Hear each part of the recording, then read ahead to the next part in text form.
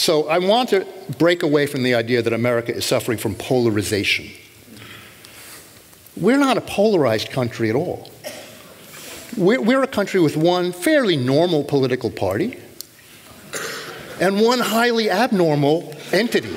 I don't even want to call it a political party anymore. Now, why is that? It's asymmetric polarization, okay? All right. Asymmetric warfare, asymmetric polarization. Now, why did that happen? We can talk about all day long about people who were left out, people left behind, the roots of populism, blah, blah, blah. I blame the people who actually did it, who's the Republican Party, who back in the 1990s decided they were going to create a politics of rage. That was how they were going to win. Rage or rage? Rage. Well, the two go together in this case. Okay. Sure. Hatred. Hatred. But organized hatred, which they thought that they could ride to victory every 4 years. They would rouse up they have contempt for these people, by the way. They don't really like them. They just use them. So for a decade and a half, getting on to 2 decades, they did this. They roused everybody up, knowing they were going to sell them out. They were never going to get rid of, abortion rights right away. That was never going to happen. They continued, and they thought they could ride it. But if you ride the back of the tiger, you end up inside. And that's exactly what happened to them. It's exactly what happened to them. And the only one who figured this out, the great political genius who figured this out, was a failed New York businessman named Trump, who understood what had been happening. But I blame a whole succession of Republicans who now we all like very much, right? They're the never-Trumpers. They're all our buddies. They were the ones. So there's an historical thing. I believe that you can explain politics best by explaining politics rather than trying to find all of the social roots. Yes, they're there, but somebody's doing it. And I think that if we look at all of these places, by the way, we'll find a similar kind of dynamic. I disagree, absolutely. Okay, good. Absolutely. Go, absolutely, completely. So I know I've been called in to talk about education, but you've just hit all the wrong buttons. What I see in the U.S. is not one side of bad people who just got real bad. What I see is that the thing that goes by liberalism that the Democratic Party has stood for in the past has been under a long stage of decay. I come from the Bay Area in California, very, very progressive, very, very Democrat, deep blue.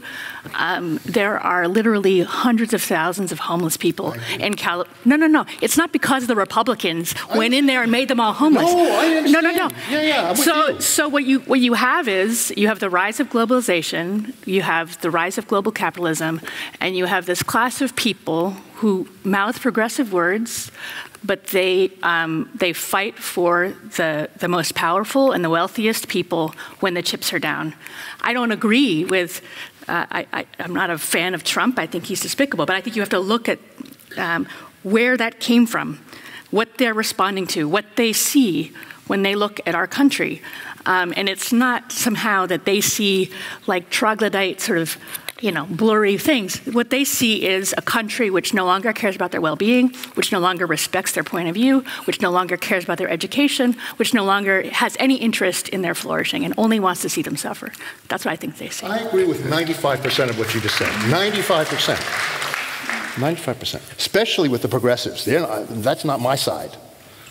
The people who are in San Francisco, what's his name, Boudin? Yeah, Chesa. Yeah. These are not... That's a very minor figure. I understand. But what I'm saying is... Silicon Valley, it's Jeff Bezos.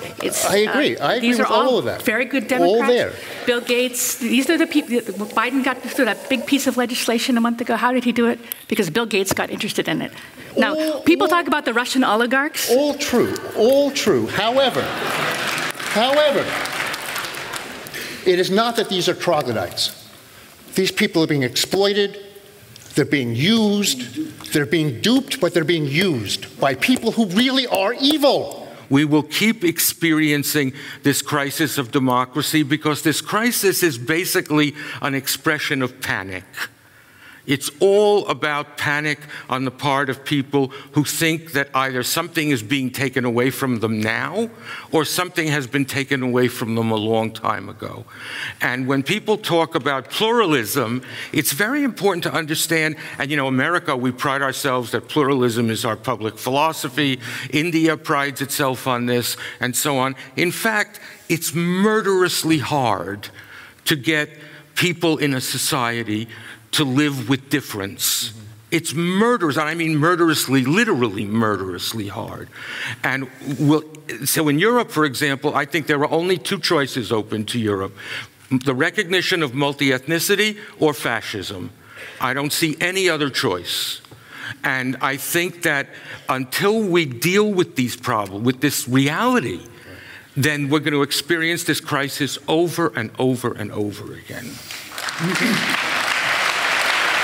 I totally agree with you. We have to understand that democracy isn't, it's a very complex regime, and it's not a natural political regime, because freedom is very complex. You have economic freedom, political freedom, social freedom, etc., and you have oppositions between all this category of freedom. You have to try to reconcile all this, and because in fact, you are not you don't born as a citizen of a democracy. It's an education to responsibility, an education to respect of the others, and that's why, in fact, we have to understand that there is a democracy can't be quiet, and democracy is not permanent. It's always contested, it's always fragile. If you look, the first democracy, Athens, it was just 60 years between, it was 461 and 404 before Christ.